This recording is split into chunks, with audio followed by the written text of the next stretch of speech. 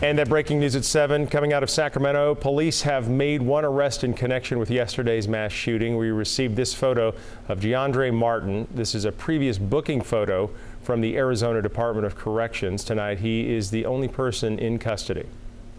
He's 26-year-old DeAndre Martin, and he was arrested in connection to the K Street shooting. He was taken into custody on assault with a firearm and being a prohibited person in possession of a firearm. Tonight, we're also learning more about the 6 people who were shot and killed Sunday morning. Family members grieving as police look for more answers and who's responsible. Sacramento's chief of police releasing other information today on the shooting. Yeah, the chief says that 3 buildings and 3 cars were hit by that gunfire, and officers found more than 100 shell casings at that scene. And all the names of the men and women have also been released. 21-year-old Jontaya Alexander, 57-year-old Melinda Davis, 38-year-old Sergio Harris, 32-year-old Joshua Hoy Lucchese, 21-year-old Yamile Martinez Andrade, and 29-year-old Devonzier Turner. 12 other people were shot and they were taken to the hospital. We know at least 4 people were taken to the UC Davis Medical Center. 2 of them have been discharged. Another 5 were taken to the Sutter Medical Center. All of them have been discharged. The conditions of the other people have not yet been released. And tonight, people are gathering for a vigil to remember those who lost their lives. KCRA 3's Brittany Hope standing by Life Force in downtown Sacramento with what we can expect from that event. Brittany. Hi, Golston. First, I want to make sure everyone knows exactly where we're located in case you're someone who's watching this and you do want to come. This is on the corner of K and 7th.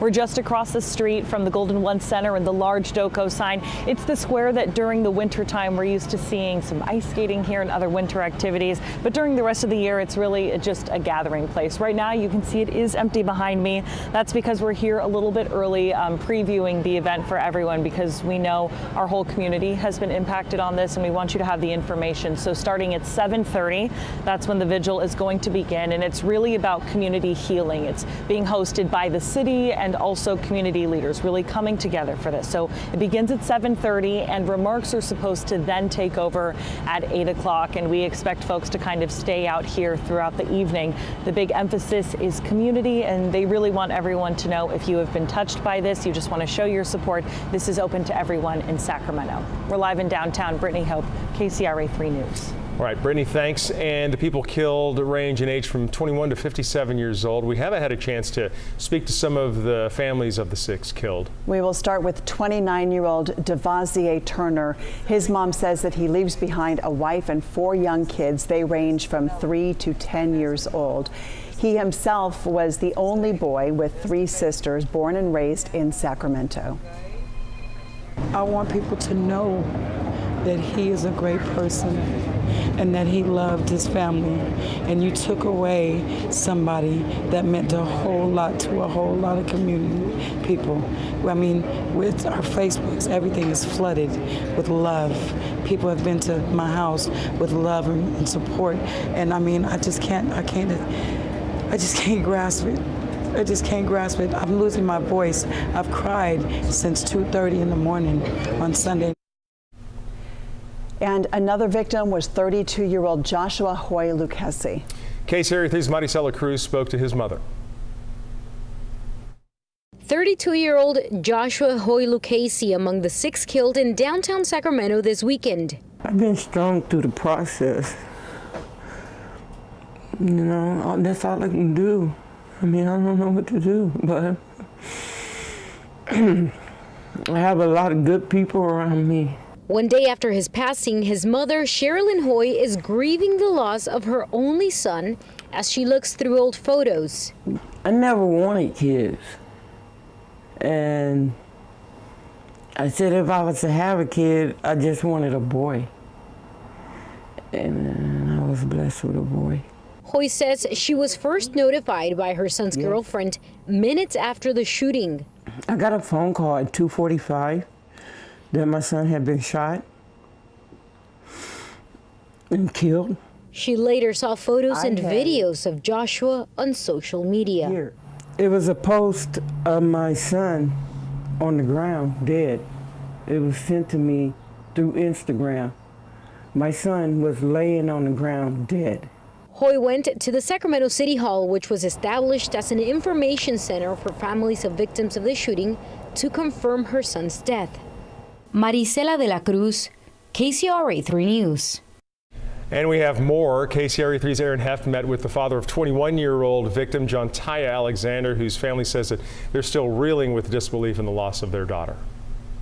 Described as loving and kind, Jontaya Alexander was here down K Street to pick up her sister from the club when shots were fired. The gunshots just rang out, just like it was a war zone. 21-year-old Jontaya Alexander was picking up her older sister from a club. Her dad, John, says Jontaya was always looking out for family. And that's the unfortunate thing. I gather she was either getting out to check on her sister or get her a hot dog. She wasn't able to run too far before she just went down. And her sister thought it was her knee, because she had a pre-existing knee injury, and she thought it was her knee, and she asked her, is it your knee? And she was like, no. And next thing you know, she said she just started gargling up blood and took her last breath. The Alexander family says they're barely making it day by day. My baby was just starting life, because all this just happened, shockingly. I would never thought I would have to get a life insurance on my 21-year-old. Jontaya was the family's youngest child. She had just moved out on her own. She had an apartment. She had a dream of giving back and becoming a social worker. Outgoing, headstrong, spoke her piece, whether you liked it or you didn't. She was just an all-around girl, living her 21-year-old life. Her life taken in the matter of moments. Be more responsible for your children, whether you feel they're adults and they have to make their own decision. As us, as parents, we still have to be there for our kids, our children, and speak to them and talk to them and get their insight and give them your insight on what life is all about. And it's not just living for the moment, it's days after this. The Alexanders have put together a GoFundMe. They now work to plan the service of their youngest child, the baby of the family, to put her to rest. In Sacramento, Aaron Heft, KCRA 3 News. Now, the family of one of the young women killed, Yamile Martinez Andrade, described what they're going through. Shock, still in shock, trying to get to the bottom of things, and without nobody knocking on our door and letting us know what really happened and stuff. It's kind of frustrating. We're still waiting for answers and stuff, so. And we're learning more now about the man police took into custody earlier today. KCRA 3 Investigates Brittany Johnson has been looking into the first suspect arrested so far and joins us live with the latest. Brittany. Well, DeAndre Martin was booked into the Sacramento County Jail on charges of assault and illegal firearm possession. But tonight we're learning he's been wanted in Riverside County since 2015. Jail records show Martin has an outstanding warrant for a misdemeanor domestic violence charge. According to court documents, Martin inflicted bodily injury resulting in a traumatic condition to his spouse. Martin pled guilty to that charge in 2014. He was sentenced to 30 days custody and 36 months probation. According to the Riverside County DA, Martin later violated 2 terms of probation, the community service requirement and a 52-week class requirement. A $5,000 bench warrant was issued by the court in 2015. We've also learned Martin spent time in an Arizona prison. He was released in 2020 after serving just over a year and a half for violating probation in separate felony convictions for attempt to commit aggravated assault in 2016 and a conviction on a marijuana charge in 2018. We did speak with Sac PD today and want to reiterate we do not know how DeAndre Martin was involved with the shooting. He's being held right now without bail and is scheduled to be in court tomorrow. Also, after police arrested Martin today, SWAT and detectives served search warrants at 3 residences. They recovered at least 1 handgun. Reporting live tonight in the newsroom, Brittany Johnson, KCRA 3 News. All right, Brittany, thanks. Earlier today, Sacramento Mayor Darrell Steinberg came to our studio to speak with Andrea Flores about the shooting. She asked the mayor about allowing events to continue as police were investigating that mass shooting. We've heard yesterday during one of the press conferences, you encouraged people to continue on, to not let this get in the way of everyday life, to continue to come to downtown. Yes. This was less than 24 hours. The bodies of the victims were still at the scene. Do you think that was a little bit too soon to send that message? Well, I was asked the question, and so I responded, and I was referring to the days and the weeks and the months ahead. And I think it is very important, obviously, that we put the victims first. But we also recognize that there are a lot of hardworking men and women who have opened businesses, small businesses downtown. There are a lot of people who work downtown.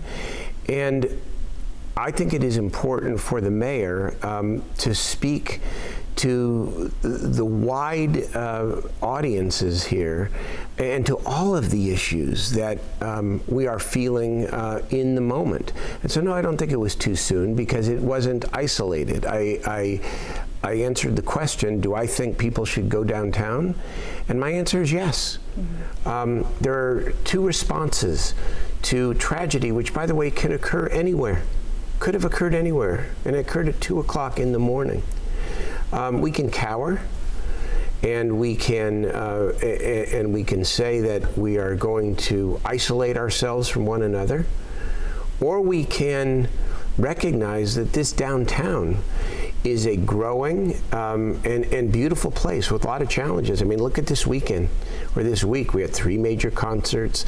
You had Wicked. You've got restaurants that have long waiting lists, reservations for people to get in. People need, especially during this period of time, people need to be among each other. People need to be out. I mean, we've had enough with COVID and people being isolated. So it is not in any way inconsistent with our first responsibility, and that is to care for the people who are suffering, the victims, and to continue to elevate the precautions that we're already taking: additional security, additional lighting, additional security cameras to assure and reassure people that downtown is safe, and to say, live your lives because we need to be with each other.